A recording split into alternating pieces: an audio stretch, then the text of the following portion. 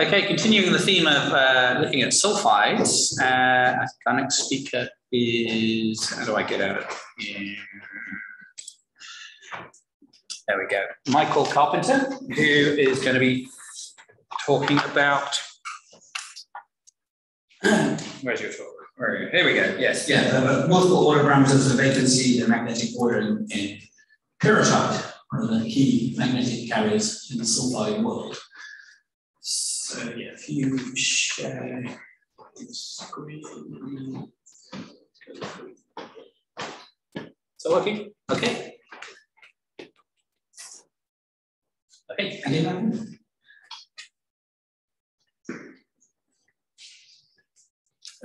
Well, good afternoon, everyone. I'd like to start by thanking Richard for allowing me to contribute to this meeting. When he referred in the introduction to crusty old professors, I think he had me in mind. My interest has largely been in the physics of these materials rather than in the paleomagnetics and geology and so on. But it seems to me that having listened to what you've all been saying, some of it might be relevant. So what I'm going to talk about is some work that was done on a Leverhulme grant, mainly by postdoc Seb Haynes. It's published in the physics literature a few years ago, but it's unlikely, I think, that you would have come across it if you're reading only its geological literature. So pyrrhotite is, everyone refers to pyrrhotite. Actually, it's a very complicated system. Most people think pyrrhotite is Fe7S8, but the solid solution is between troilite, FeS, and roughly Fe7S8.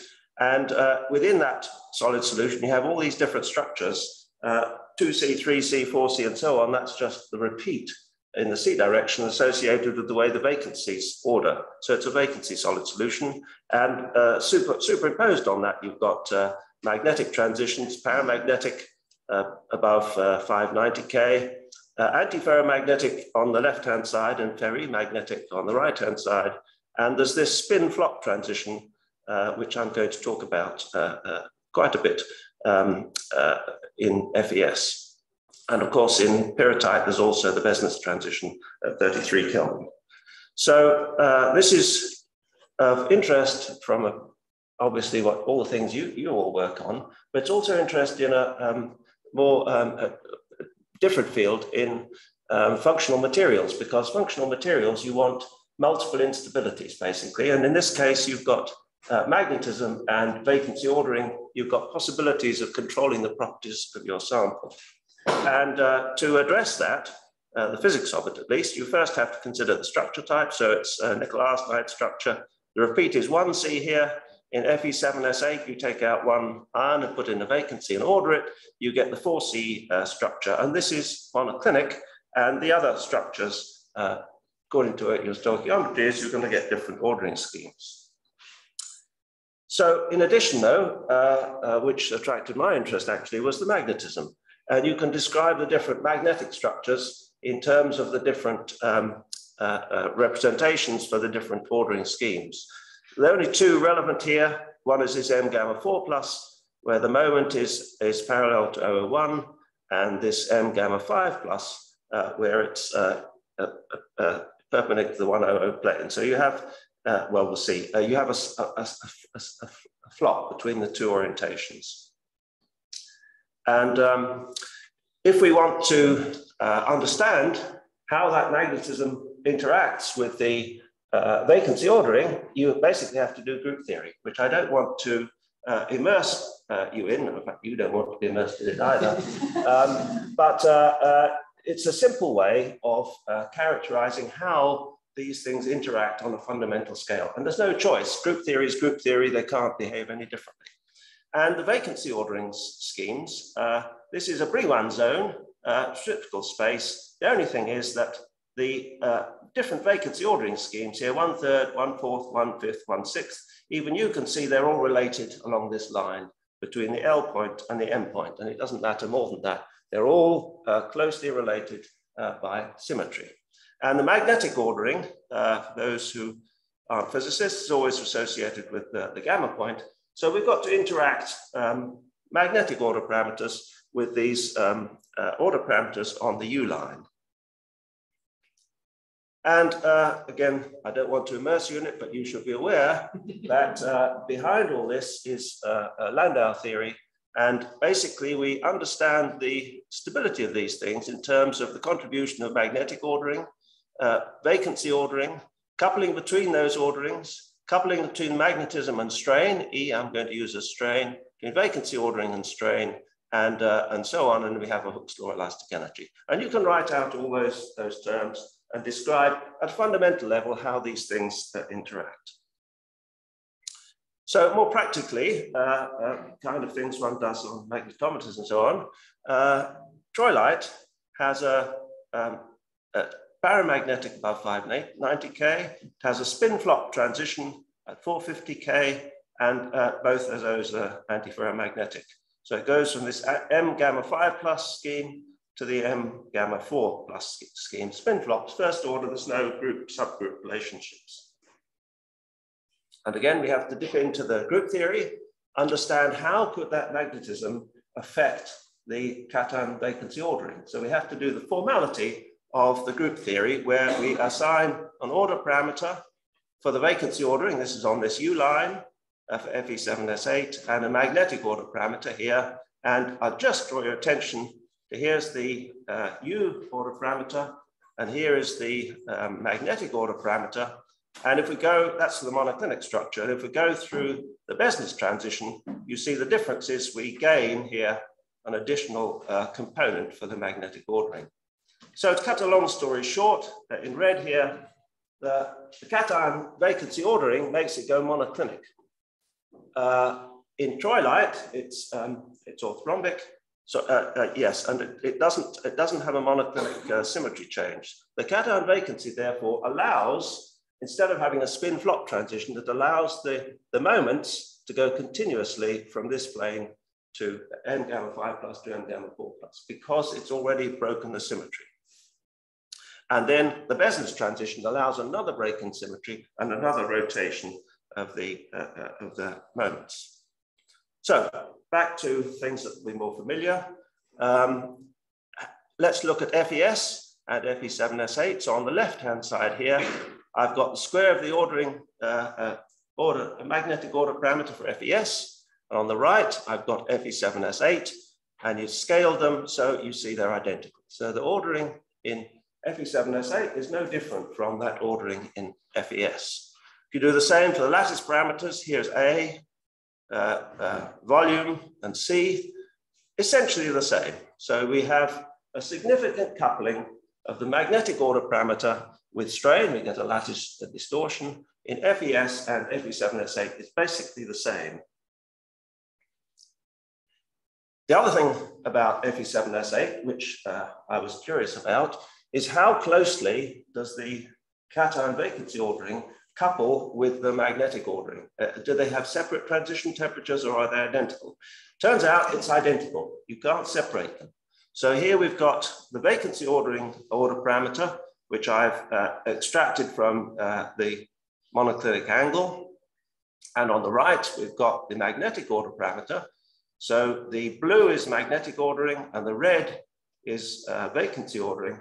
And you see they have exactly the same transition temperature. These are very strongly coupled, and you can't have one without the other. If we go on to look at the Besnus transition and the rotation, so below 300 Kelvin, this is I should have said we were using a nice crystal of Fe7S8 from Brazil, so a really good single crystal. And we measured the magnetic moment to different orientations. And you can see what they are here, but 3 different orientations, orthogonal. And you can see that the moments rotate continuously from 300 Kelvin down to Besnus transition. This the orientation of the moment is changing. Instead of the spin flop, it's already monoclinic, so it's allowed to do that continuously.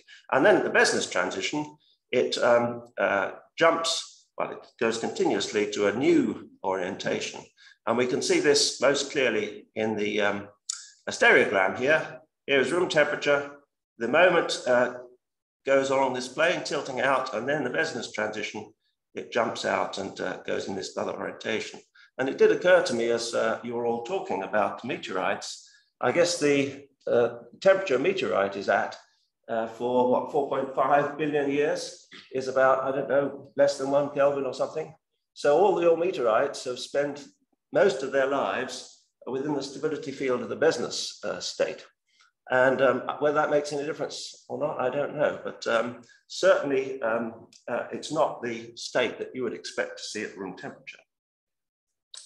The Besnus transition requires that you have symmetry breaking, and it actually goes triclinic, but you can't measure distortion. There's not a big enough distortion to measure by X-ray diffraction. So what you can do instead is to measure the elastic properties, which we do routinely here with so-called resonant ultrasound spectroscopy, which is like ringing a bell. You think of a bell, it rings with a frequency.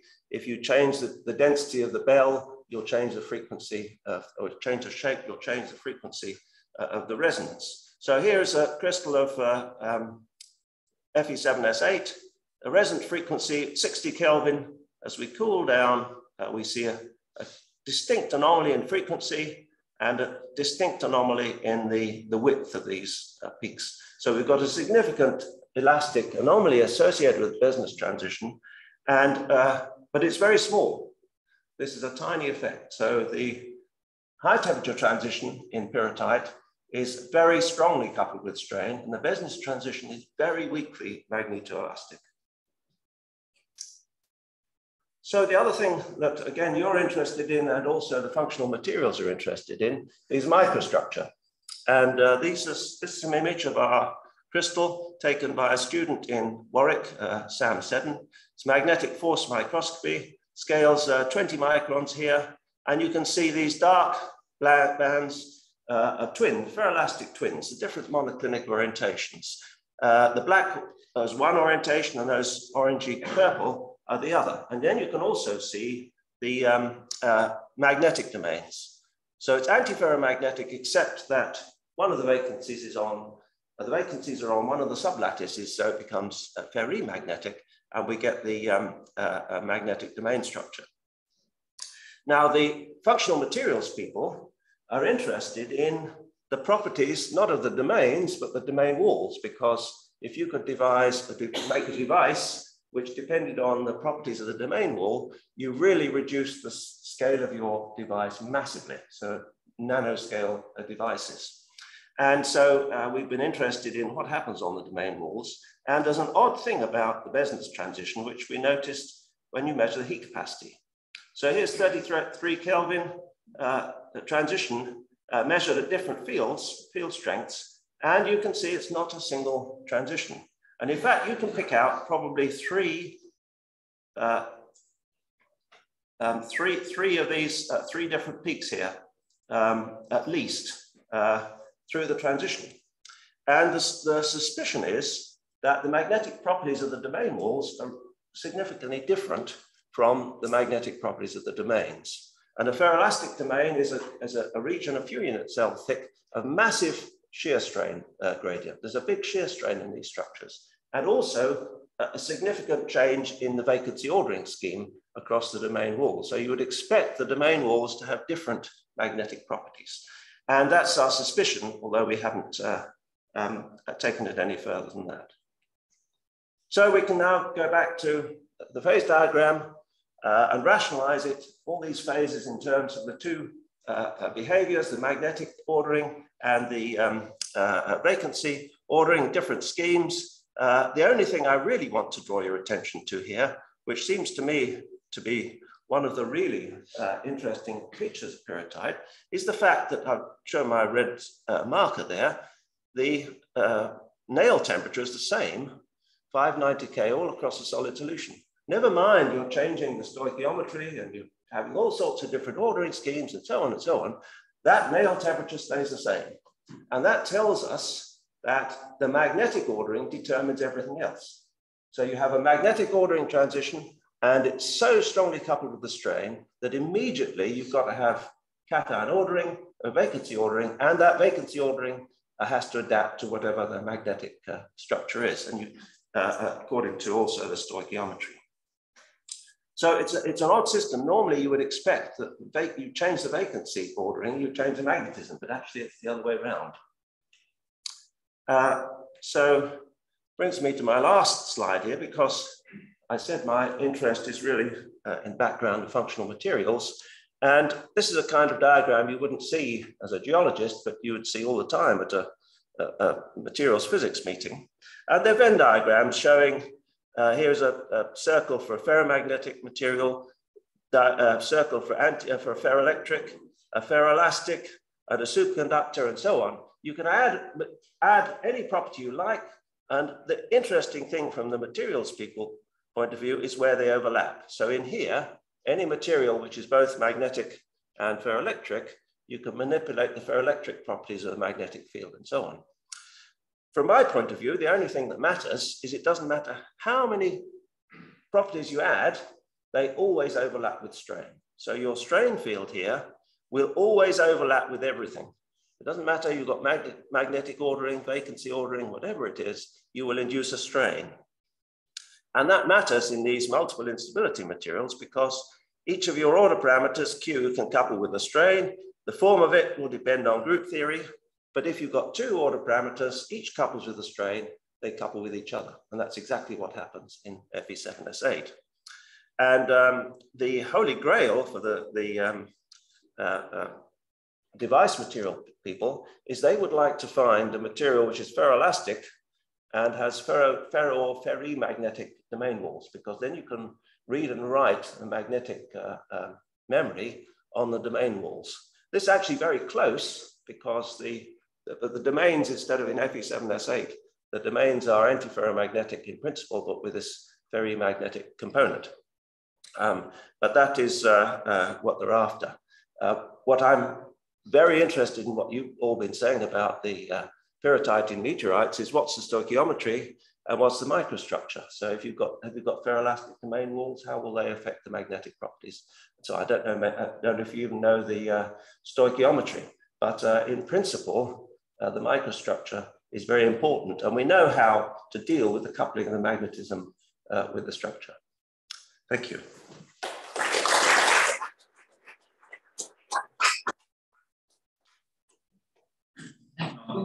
It's a complicated material.